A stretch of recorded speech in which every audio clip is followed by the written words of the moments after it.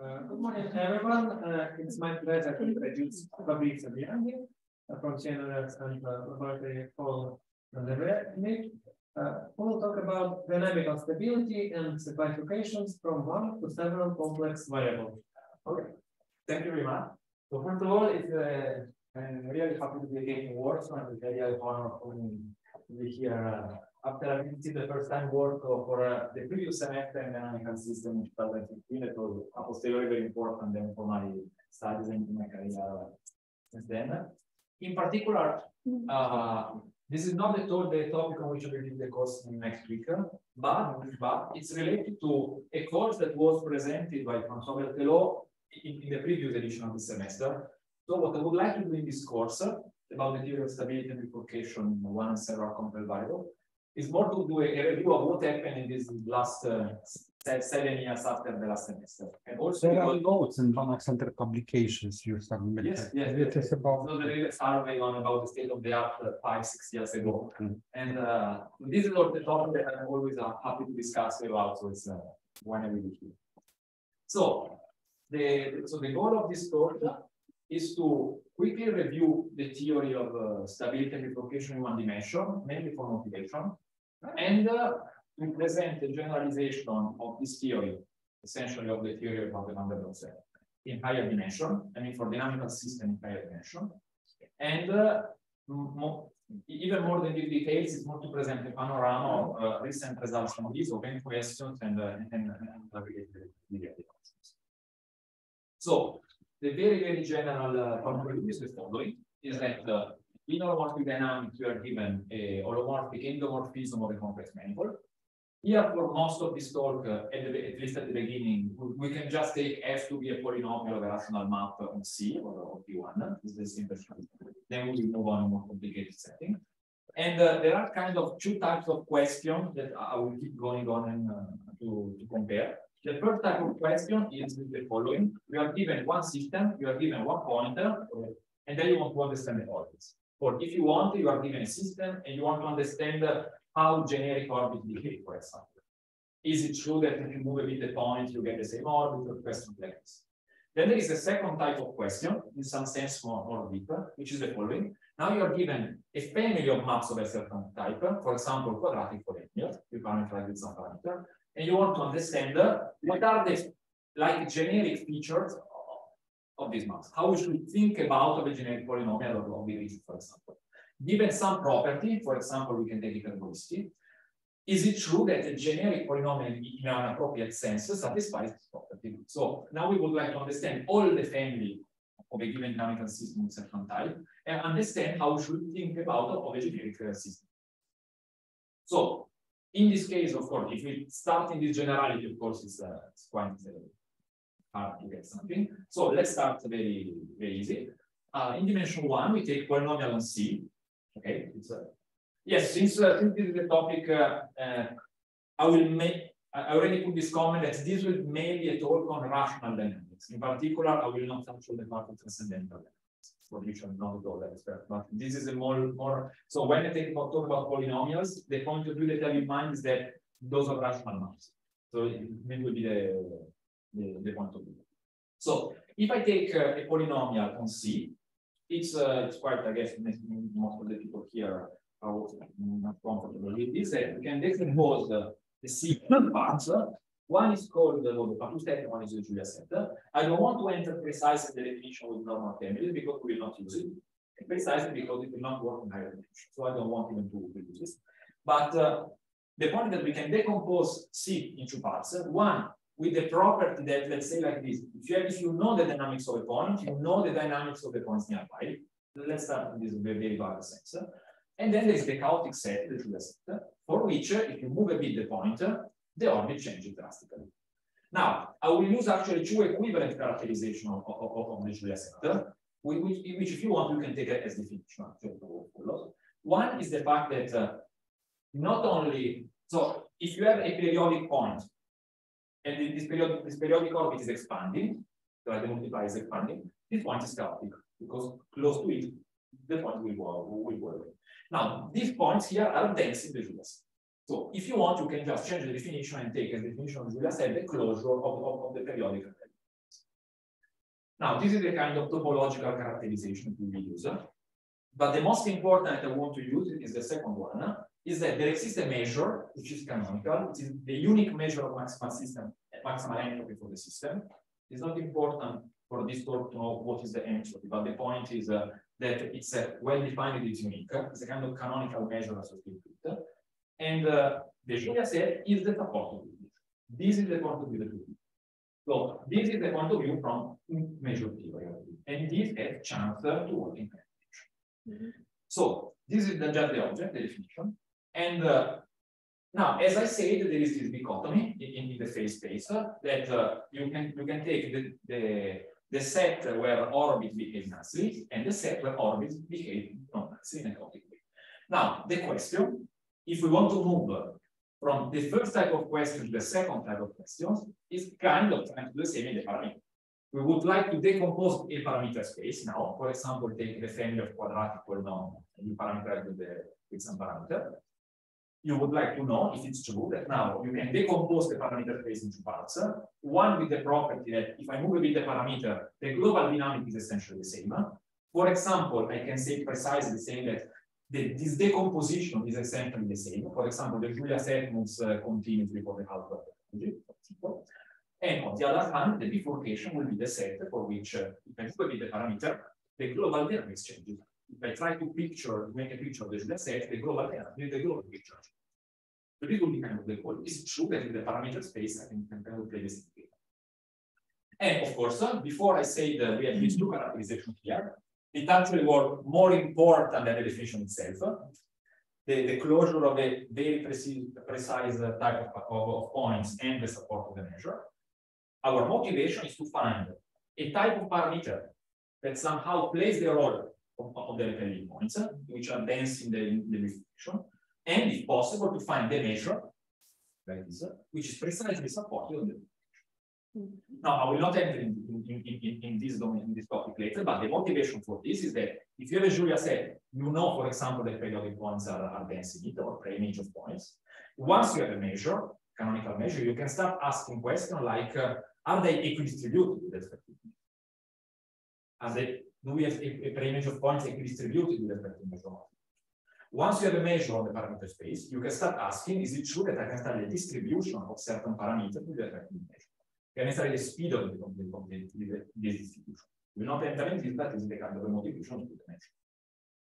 Okay, so I don't think it's very surprising for most of the people here that in dimension 1, it's possible to give a very natural dichotomy of stability and bifurcation in the following sense, that a number of possible characterization of stability that we could write, they are actually equivalent. So these, once we have a number of characterization that are equivalent, may give us the motivation, okay, we found a good notion of stability. Now, maybe let's start. The third one is one that we can see better in the sense with the picture, the computer. In the Hausdorff topology, compact set, the Julia set. This is equivalent to the fact that if I take my dense set of periodic points, as I said before, each of them moves holomorphically with character. Now, I can follow each of them. The point is this: I can follow each of them thanks to the implicit function here. If I have, I will open the picture like this. I have a parameter that I can see. If I have here, say a fixed or a periodic point, just solving the equation f n is equal to z with lambda, I can find the graph moving this repelling point. This is one.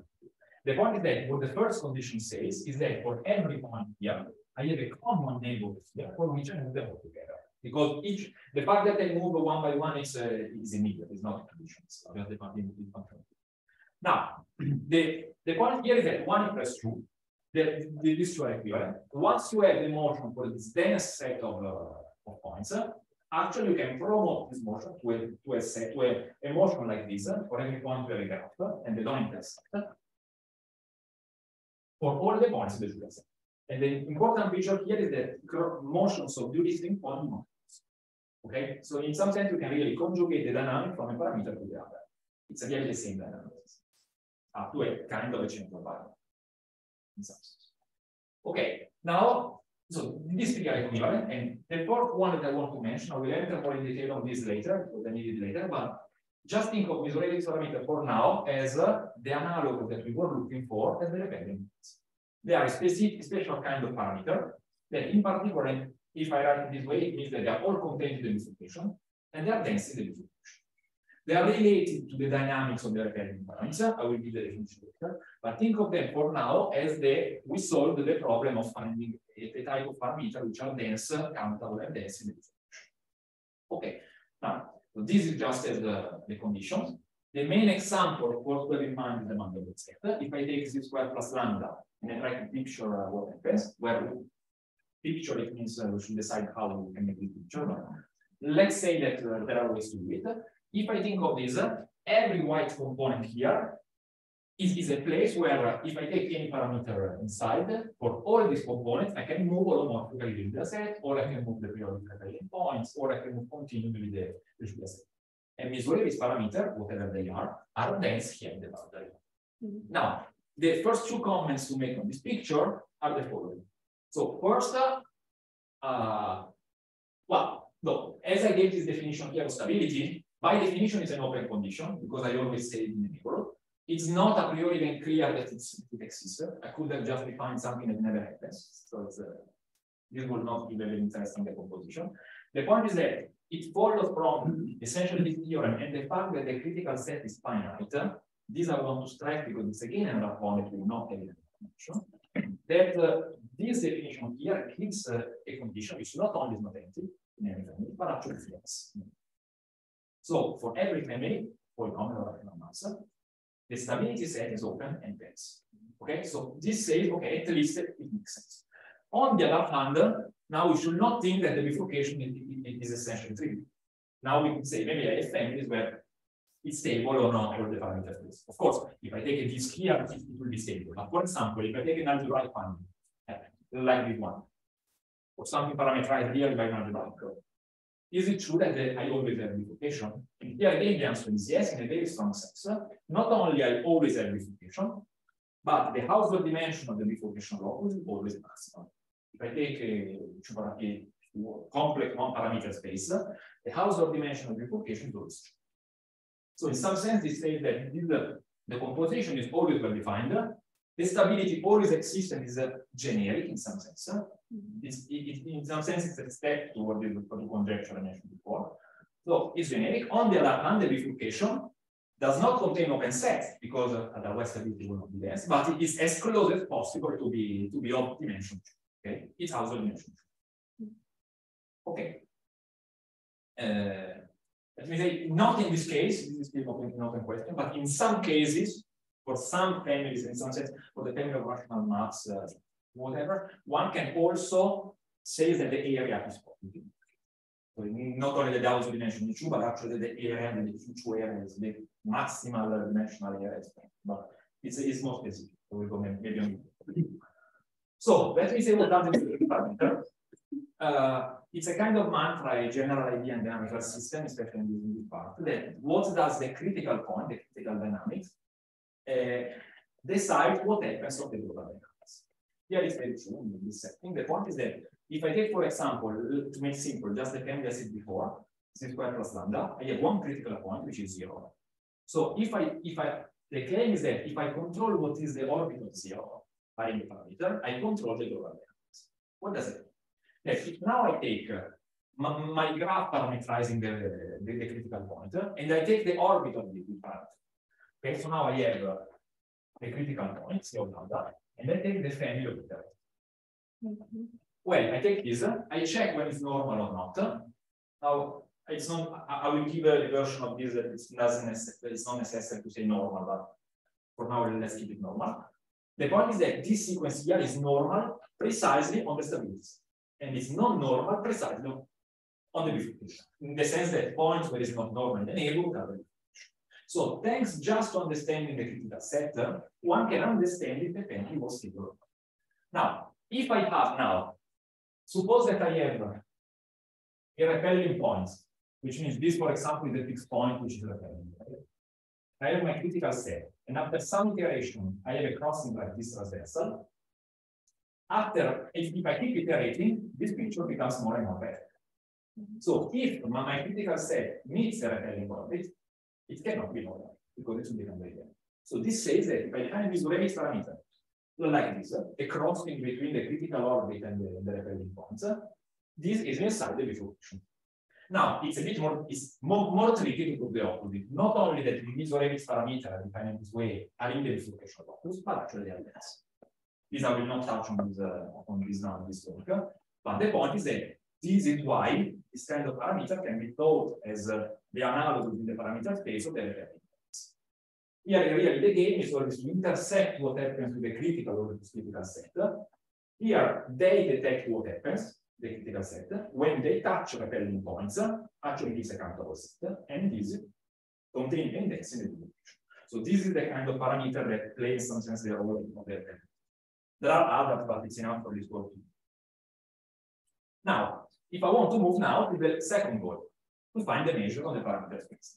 That we want to, for example, to know the distribution of the various parameters. Now, here I need to introduce an object. Let me just recall a couple of definitions. That given fixed lambda, for example, here is a fixed lambda is a parameter, so it's the same as saying I fix one element of the family, it's a rational map or a polynomial. Deviato of exponent, it will be maybe a bit pedantic now, but because then I will need it in higher dimension, it will be a bit less pedantic. So let's just say this, I integrate against my measure of maximal entropy. So Fabrizio, can you use the pointer? Sorry. I take my measure of maximal entropy, which is unique, canonical, as I said before, and I integrate log of f prime. Okay, it makes sense. If it's on C, it will be better, but let's say it makes sense also for rational mass. I should decide the metric, but that's fine. Now, this is a kind of average expansion of what happens on the Julia set. Because if you take a point in the Julia set, by Lyubich ergodic theorem, for almost every point with respect to this measure, you have kind of these asymptotics. Okay? So this is saying in average how much the Julia set is expanded. Now, it is the fact is that this function, if you see how it varies with lambda, first of all, it's continuous, which is a priori far from clear because you have this thing here is very singular on the critical set. So you can expect problems when the critical set touches the Julia set because a priori you have a singularity here. This function here is, but first of all, it's continuous. It's always actually positive, which is far from the clear application for mass, and also it's subharmonic. So it's continuous and it's subharmonic. Now, subharmonic I will also write in with this maybe strange formulation. This is just a complex Laplacian that we also often use in complex analysis. Just think that this function here of the parameter is subharmonic. Okay? What does it mean? That if I take the Laplacian, I get a positive measure. And now you can get what is the positive measure I want to use. Let's take this one, which is a measure for now. Let's take one parameter to make things clear. Okay? I have one parameter, so I have C. I have this one, which is now is a measure, positive measure. This one is supported precisely on the bifurcation. As always, there is one implication which is easier, another one which is not complicated. But the point is that this detects a kind of relation between what happens between the critical set. If I take this is minus infinity precisely on the critical set. Okay, so it intersects the relation. This is the relation between where the critical set is and where the Julia set is. So it's kind of natural. We can do one. So, and once we have a measure like this, we can start and study in quantitative way bifurcation, and we can do with the measure of maximal entropy, and so this is a kind of motivation. So this is kind of completes the picture I wanted to draw in dimension one. I will not say more than this. This is like why I did this and I choose this result to present, because now the motivation, the starting point, actually is L is harmonic where? So L, so it's always subharmonic and it's harmonic precisely the stability. Now the point is that bifurcation in a neighborhood is equivalent to the fact that this measure here has some mass. So it's harmonic precisely on the stability. In particular, on the Mandelbrot set is even clearer because it's really constant on the component. You just log the but for rational functions, it is not really less clear because they cannot use bound. But yes, it's harmonic precisely on the stability.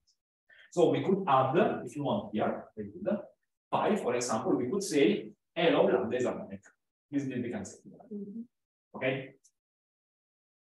And we could study more precisely, not only continuous, we could call they're continuous, which means that this measure is quite well behaved, as is the green function. So it is really parallel of the measure of mass. Now, so the question, if you want, the motivation of everything now is this. Well, once we have this kind of theory well established, we want to do this. We want to take some families of dynamical systems in higher dimension, and I will say which one. I will in a moment. We want to say that, for example, endomorphism of PK or Henon maps, things in higher dimension. And now the question is it true that for this family of dynamical systems now, can I find a decomposition of the parameter space into parts? One, again, with a number of possible characterization of stability that are all equivalent, in order to say, okay, now that makes sense. And on the other hand, give a strong characterization of all the dynamical features giving a bifurcation. For example, here I say the Lyubich parameter create bifurcation, or I can also say parabolic points or parabolic implosion. There is a list, but I choose one just an example.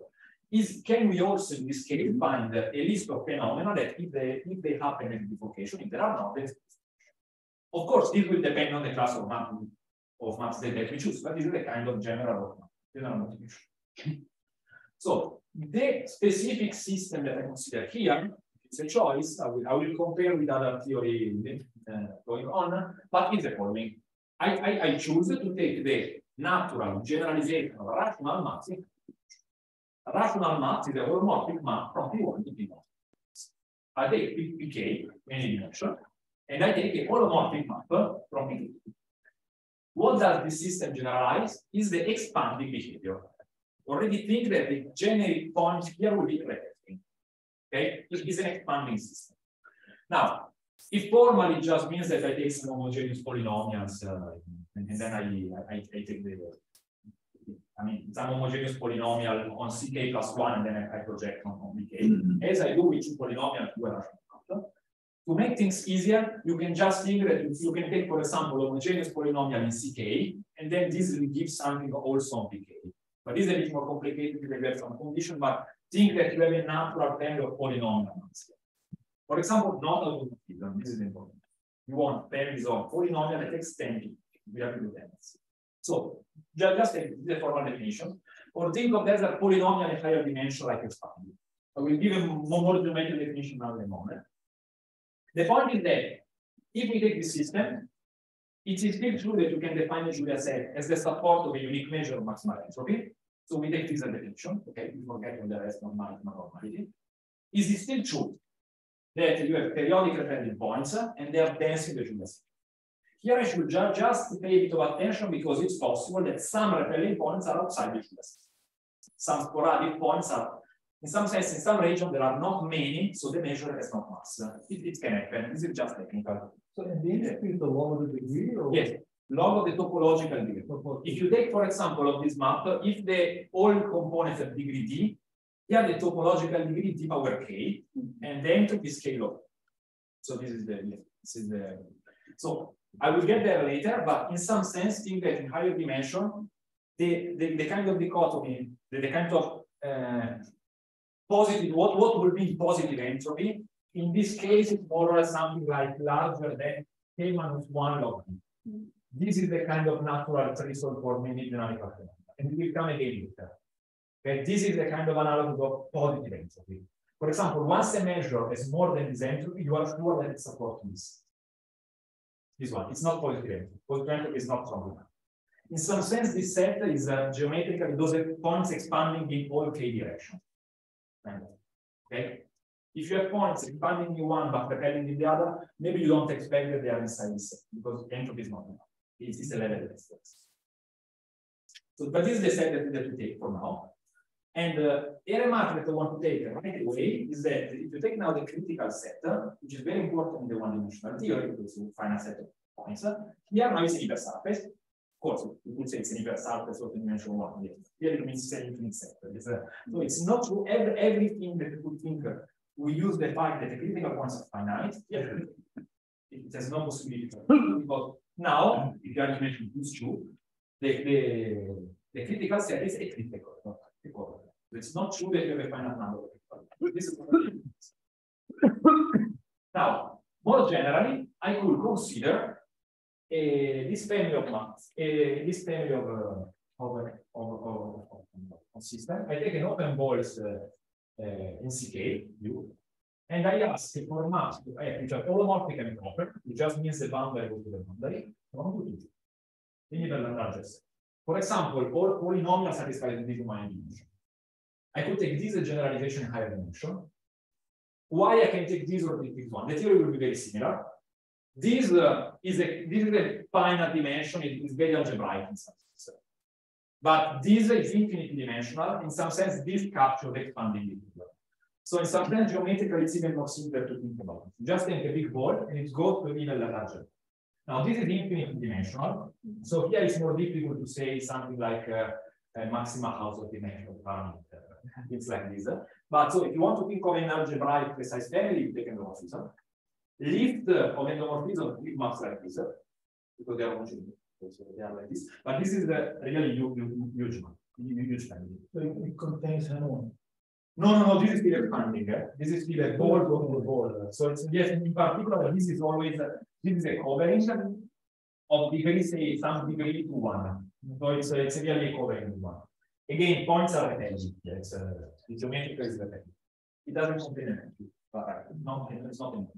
It's the theory that we compare. But okay, so this is the system. Okay, so what I want to do now, at least, is to take just one piece of the theory of one dimension and try to check if it works. Let's try this exercise. Let's try to take the lambda lemma, which is the lemma that says if repelling points move holomorphically, let's say, then all the Julia set move holomorphically, and try to check if there's a chance of working. Let's just do this exercise. Okay, let's just take the student, take the proof, check if it works in high dimension. It will not work. So let's try. How it is in one dimension? I have the motion of my repelling points. Okay, I have my motions. Now, if I have to say in 3 lines the proof of lambda lemma, the first line is the family is compact. I can take some hints, which means if I have all the motions here of all the points, if I have an extra point here, if I have a point here and I want to define the motion of a point which is not repelling, I want to find a graph of it. First of all, I approximate this point with repelling points. I take all the motion of this point, these repelling points, and I take some limit. Some limit will exist because of Montello, because the family is. So there are some motion. Now the question is there one motion or two? Because if for every point I have only one motion, okay, I add all of them, I build a motion. The problem is if I have two motions, that's the point. This is the point. Now, how can I exclude this actually in one dimension? And actually, in one dimension is always here. Because if you have one point and you have two sequences of repelling points going there, but with two different limits here, Hurwitz's theorem, if you apply to the difference between the limit and the approximation sequence, tells you that if I have an intersection in the limit, I must have intersection, which gives an intersection between motion of different repelling points, which is impossible or by assumption because we say that they move.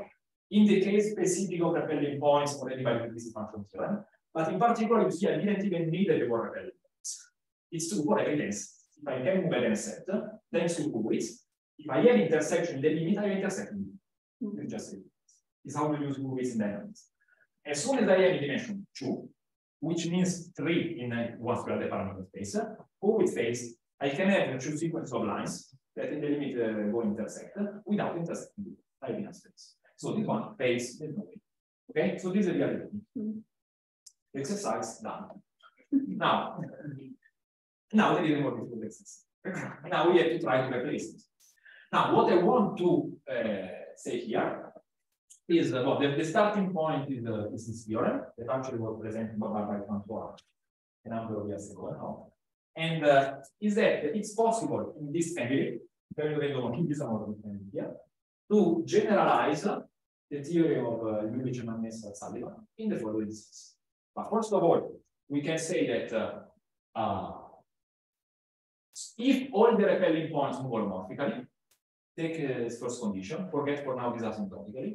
If all the repelling points move holomorphically, I have the second one. Maybe I cannot move all the Julia set holomorphically, but I can move a full measure subset of the Julia set.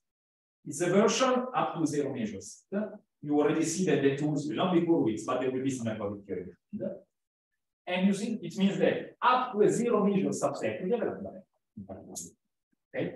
This is equivalent to the fact that the Lyapunov function is harmonic. The extra condition I did before is again is equivalent. There are no measurable parameters again. Now, remark that now the critical set is an intercept, so there will be some extra care to take what does precisely mean this intersection, but it's equivalent.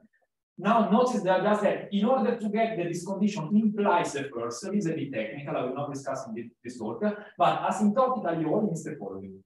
If for every n I have kind of t power n repelling points, let's say, which is true in this case, it means that I can move dn minus a little o is again a version up to 0 measure subset.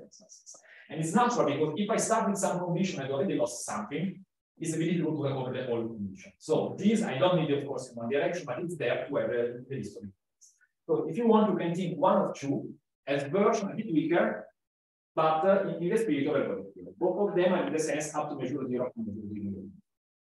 So this is the theorem. This is like the possible sum of the equivalences. Okay. Now, 2 comments I want to put here is that if in dimension 1, I could explain all the theorem, and I could have said here much longer, without talking about the product. Right?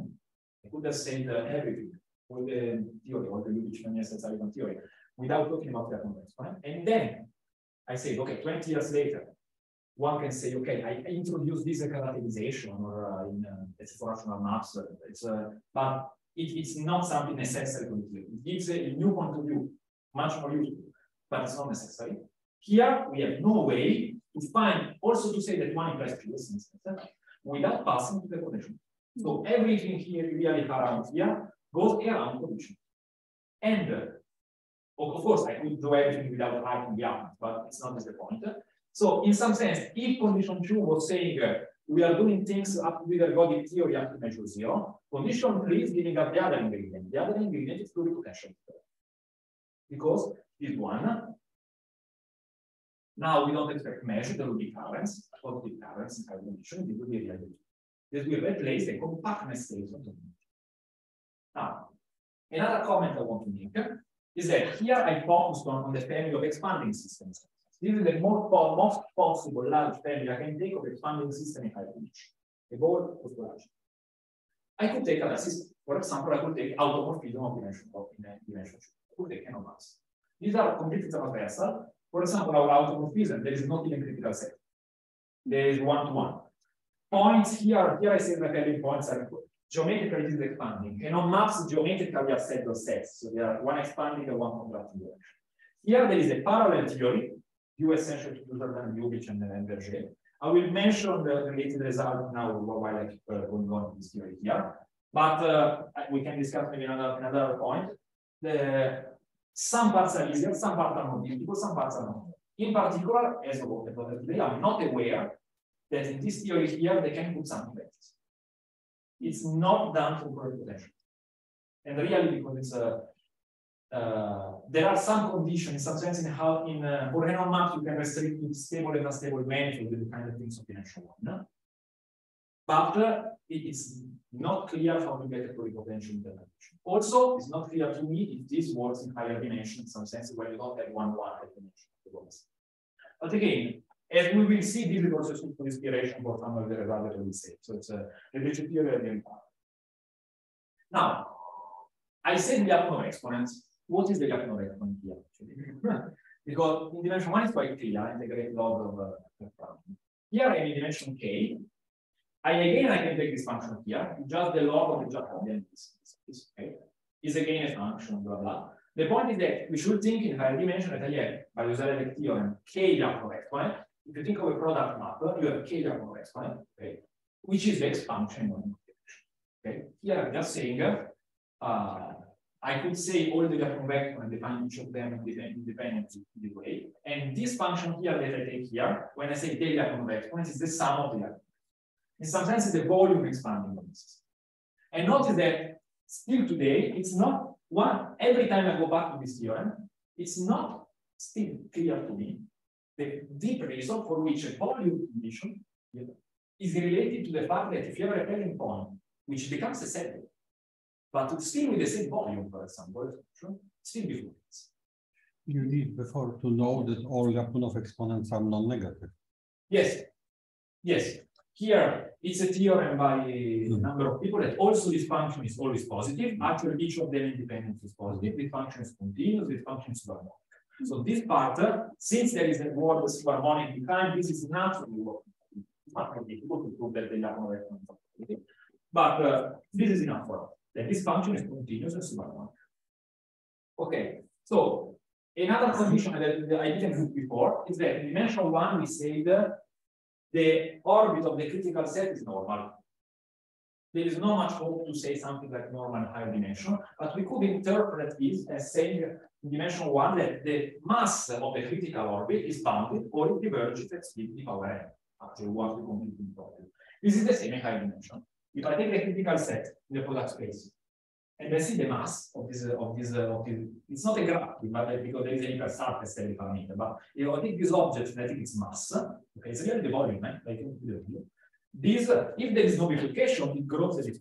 Again, you find this K-1, which is the natural. If there is bifurcation, it is not zero, it grows. So just studying the growth of the critical set in mass, it tells me there is bifurcation. So this, in my mind, is a kind of equivalence to the normality or not in the illusion. Notice that here it does not make a lot of sense to talk about critical point one by one. For example, we cannot talk about this active, this passive, because it's an intersurface. Points are the same. You cannot speak. So this is the point. I was putting a comment here that still today, the fact that the volume expanding condition is related to what happens to repelling point one by one, which still they could stay in the same volume expansion, but become subtle, for example. It's not extremely significant to me, actually. The deep moral is not. But still, this is the equivalence. So let me just say something quick about this theorem. And I will focus just on one point, and it's how to get this dilemma. So in dimension 1, if one goes to the theory, there are a couple of tools that are quite important. We say Montel, okay.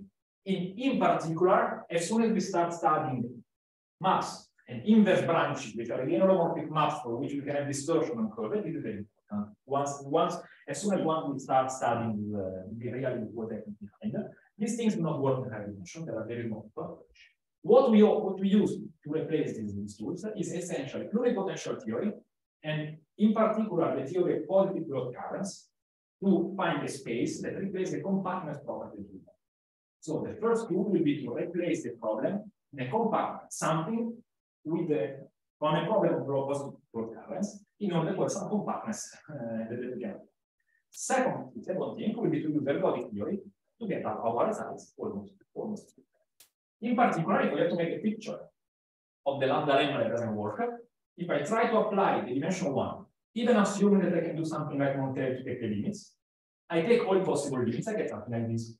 Maybe I can get something that a lot of branch motion. I have a branch motion here. Things intersect. I cannot distinguish them. Okay, it's not well defined. But what I can do is that at the level of measures, I can prove that the measures can be followed. Okay, maybe it's not, maybe they branch, but the measure doesn't see them. So I can say, in some sense, I have a measure here that by some natural map is sent to another measurement. So I can put all the measures together to maximum.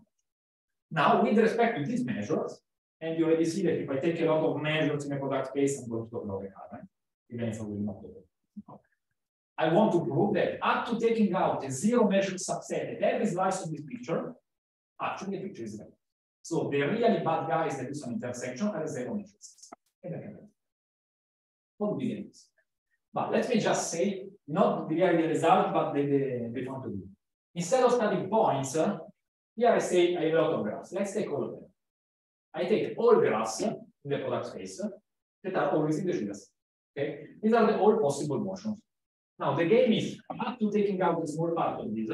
I want to say that almost all these graphs do not touch anything. Okay, on every graph I can apply f at any point because it's always in the set. Apply f. It's invariant. I give f another graph. So this is the dynamical system, and we can study this dynamical system. Now, it will not come as a surprise that if I want to study a dynamical system, it's not uniformly expanding. Now it's only metric space. But there is one problem that as soon as I get in a dynamical system, usually I can say I understood the dynamical system, and it is the smallest diagonal vector.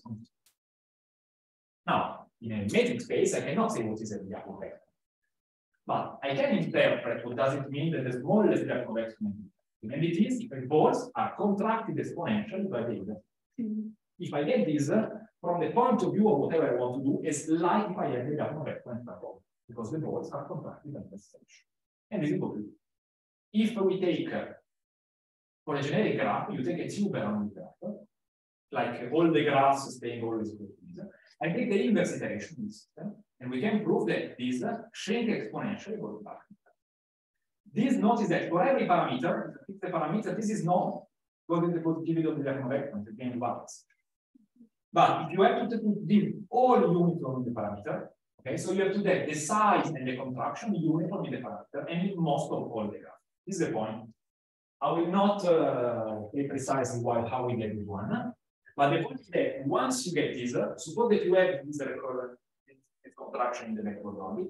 Now, suppose let's check a bit. Suppose that the system is invertible. I mean, I leave to the natural extension, for example. I have a system which is contracted. Now, suppose that I have a lot of crossing. Okay, so a lot of crossing, for example, is an number. By Poincare recurrence theorem, if I have a big set of graphs that intersect with some angle, most of them they come back to the same angle. They have to come back. But if they contract exponentially, all of them cannot come back. Okay. So this means that in the space of graphs, I can measure this up to a certain distance. So we have to use the angle of intersection and say that contraction and neighborhood. Yes, definitely.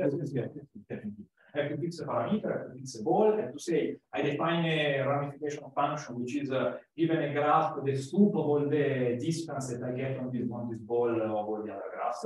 This goes to the exponential the vector iteration. But the set of ramification larger than alpha, almost every point here has to come back.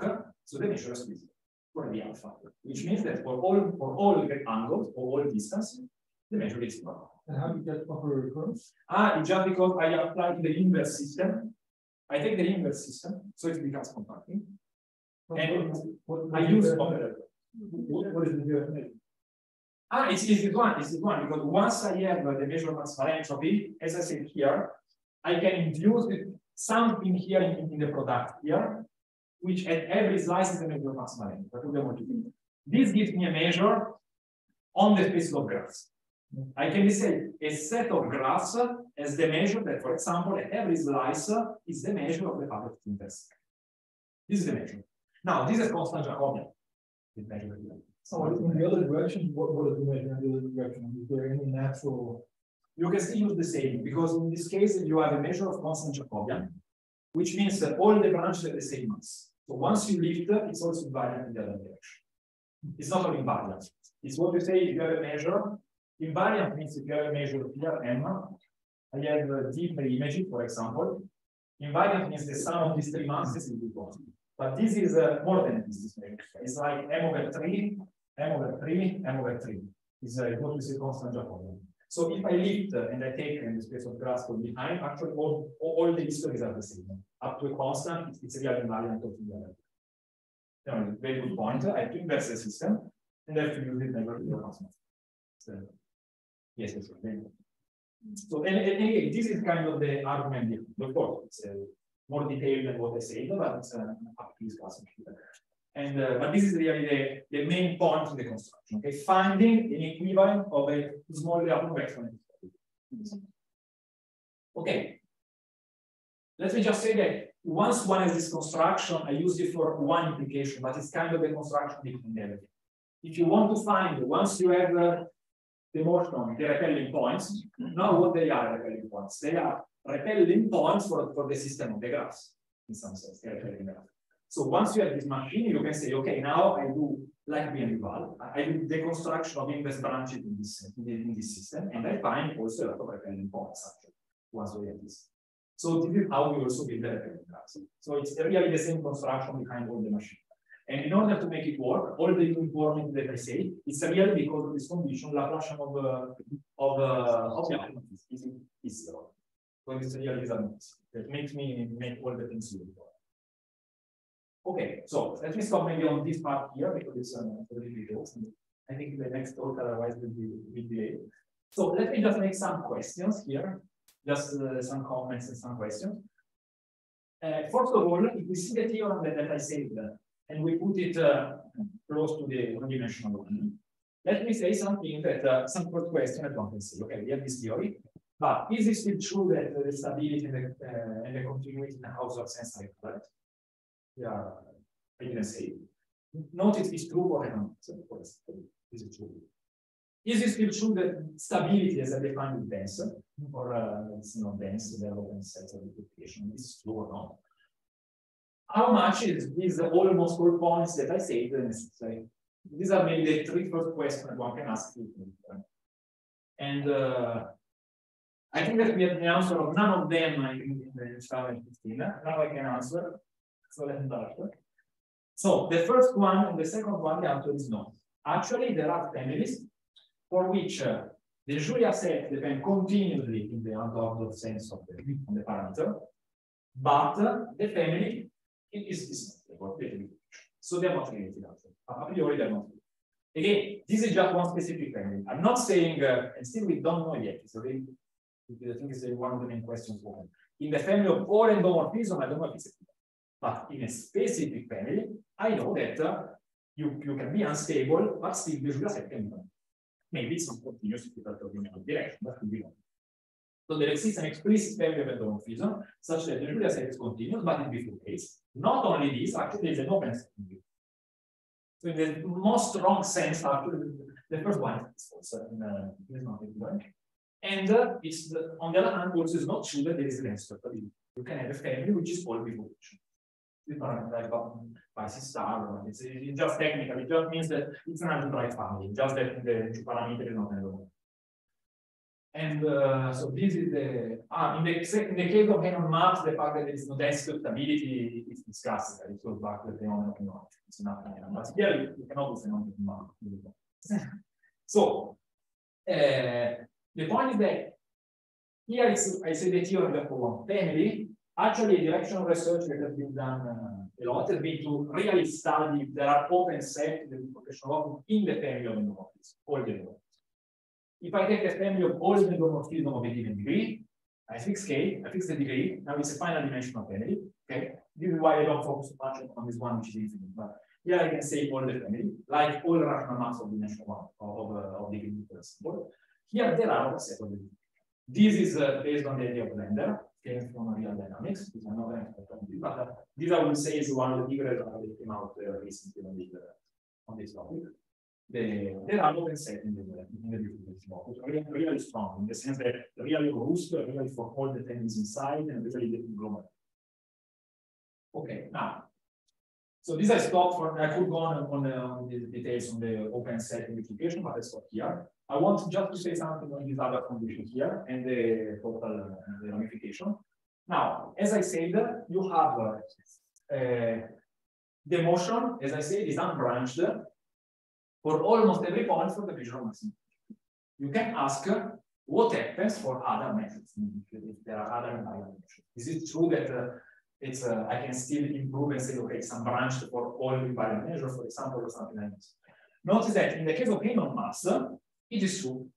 If you have this branched motion, okay, but actually not only is unbranched, let's say, for the measure of maximum, okay, but it's unbranched for all measure of positive density. It was the result of the result.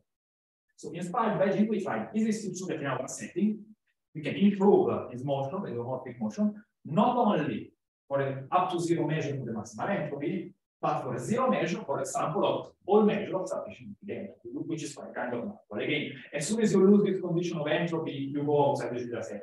So it's really the problem essentially not important. But as soon as you have this, you can have this. This was done with Karim Rakimov, who also in Lille, some of you in one of the years. And so let me just mention that this all I said As an algebraic, if you want interpretation, they can be complicated. But we don't really use algebra. For example, it works as soon as something works in this family, which is not algebraic, it means that there is no real algebraic structure behind the theorems. Because it's not algebraic at all. We can perturb a bit in any model. So also this theorem here works in this family here model. Here it's just a bit technical that one could talk about dynamical degrees, but the sum of invariant of dynamical system says how the volume grows in different levels of homology. In the case of PK, it's very clear. Points grow not, line grows D, claim grows D2, it's up to the space that grows D power K. So it's very clear, very algebraic. In this case, here is far less clear what are the dynamical degrees and how they behave, if it's monotone or not. Is a theorem that we prove in Rakimov that actually also in this case, the dynamical degree, which of this environment you can associate, is monotonic. And in particular, it's used here if you want to generalize this theorem in this. This is just as a tool. And now, just to finish, let me just say something that is related to the course instead, it will be next week. Now, let me say this. We say I have the maximum maximal entity. It's unique for every parameter. So even if I don't do anything, I already know if I move something from here to here, I have to get the measure maximal. And now I can start. Now I can take all the family of invariant measures. For example, with big N. Now I have a huge set here, a huge set. Okay. This is something very open. In some sense, I don't have a natural way to associate from a measure here to a measure here. This setup, I can just say it's not ramified, but it's not so natural to treat one to one.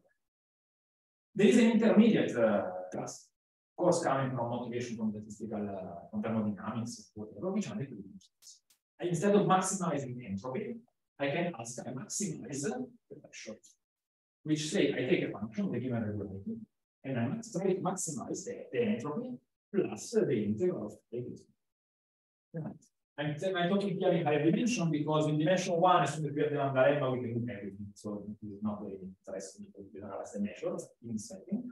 But in higher dimension, for a quite general class of pi, taught by Bianchi, and then we begin for this work on this, we could find the existence, uniqueness, and some statistical properties of equilibrium state in higher dimension.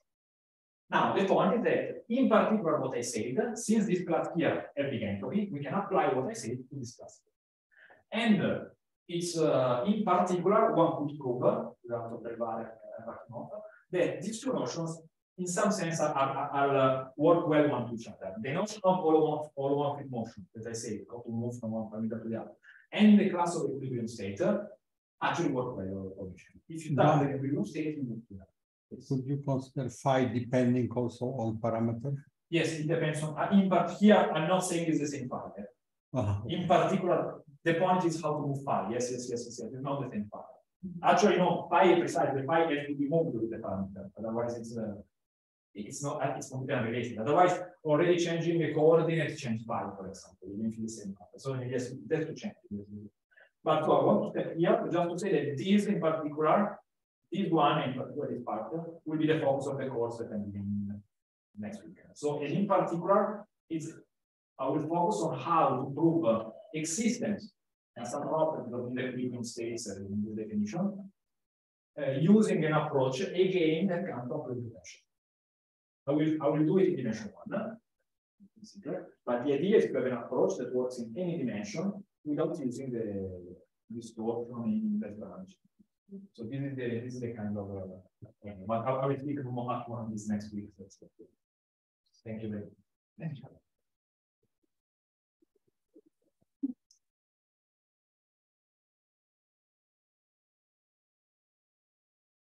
Questions, comments?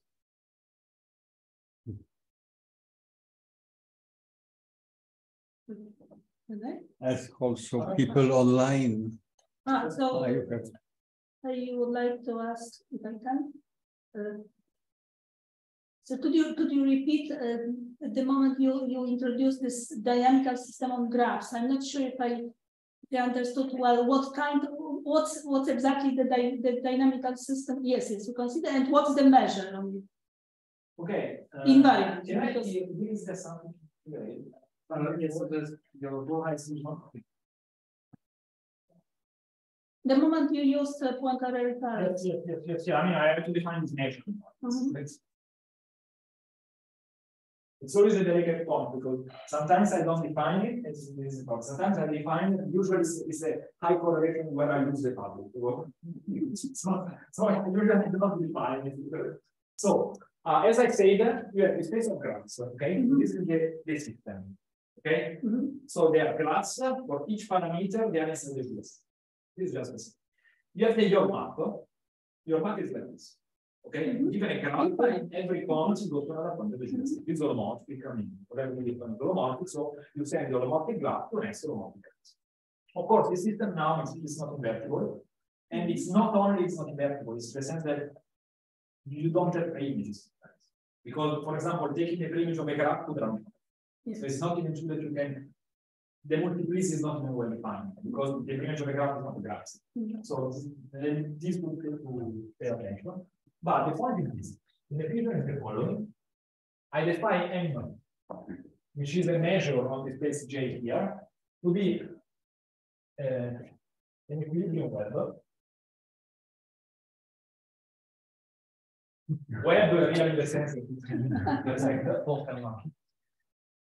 if it is so a measure, let's say probability of support compact in case it's needed on J, with two properties.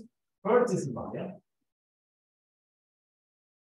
Okay, I just mean it's invariant for this system here. And then the second is that for every lambda, P lambda star of M is equal to M. What is this? This is the projection that sends a graph to gamma. So on each fiber is just the maximal measure? It's a measure, yes, it's a measure of the space of graphs. But if I cut this measure at every parameter, okay, it induces the measure of this. Integration of these fibers. Yeah, but what was on the fiber? What was on the base? Which base? Lambdas. Lambda is a parameter. Yes, yes, but so if you project it to the space lambda, what do you get? No. So, No. so you somehow integrate maximal measures along lambda. But not only as measures. I mean, if I just wanted to find, I do dimension one. If I just wanted to find a way to integrate for the measure, this is easy. I just take a PDC of the green evaluated in both the variable genes here. But this exists also if the family is not stable. This is always true. What I'm saying is that I already giving a laminarity structure to this curve. Because this is saying, it's like to say, let me call this W, for example. W is an equilibrium current here with the property that if I slice every parameter, I get to. But this exists for every family, even stable or not. What I'm saying is that W is essentially an average against M, the family of graphs, of the integration on the graph. Okay. So this is in the world of complex analysis, usually it's called woven or laminar with laminar. There are notions like this, which are currents in a case of dimensional dispute, which are not only a current, but is in some sense a limit of currents that are geometrical, like integration of, for example, analytics. And the limit maybe it's not the integration of some set, but it's an approximation. In a big part of the system is an approximation. In particular, in this case, this can intersect. So, a priori, I have my measure M that parameterizes the space of graphs. And I just say that I have my measure that tells me here you should get a measure of nothing. But it doesn't tell me how much it intersects. So if you want the game in the language of laminar current, is to say that this current here, which is a woven or which is laminar, whatever, is strongly laminar in the sense that after removing a few of these zero major set for these, what you get is really a laminar current. Like all the flux are in the setting of laminar current. This is a current, not an issue. This is a current, one in product space, such that if you slice the current per parameter, it's better. But this is the real definition. And if you want, the point here is that if you have the motion of the recurring points, you can get it. Why? Because you have the motion of the recurring points. You go to the limit, maybe the limit they cross, But in the limit, you will get the graphs. Maybe there are a lot, maybe whatever, but in the limit, you get them. In particular, every repelling graphs is a delta of this space. Okay? You can take the sum of all the repelling graphs of this, you divide by a number. Let's say. This is a measure, is a probability measure of this space compact. You just take the measure. You take the limits, you don't exist. If the repelling points move, you don't exist. Then the problem is at each point is currently it's to remove all the sequences. But the existence of this is no more than that. Instead of just doing with the green, one you have the approximation of the repelling graphs, and you have something with some kind of laminar structure. Again, only of the statistics. Once you have this, then of course you want to get that you have up to a zero measure set for this now. You have the whole laminar. But this is the measure that you need here, the natural measure. The natural measure here is this one.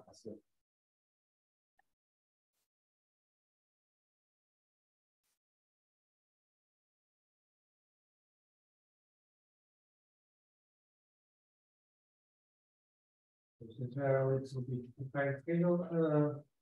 Yes, we can postpone the other questions till later. Thank Fabrizio again.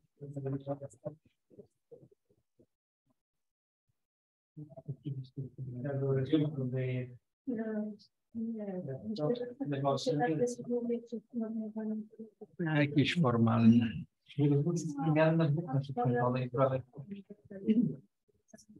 Mów.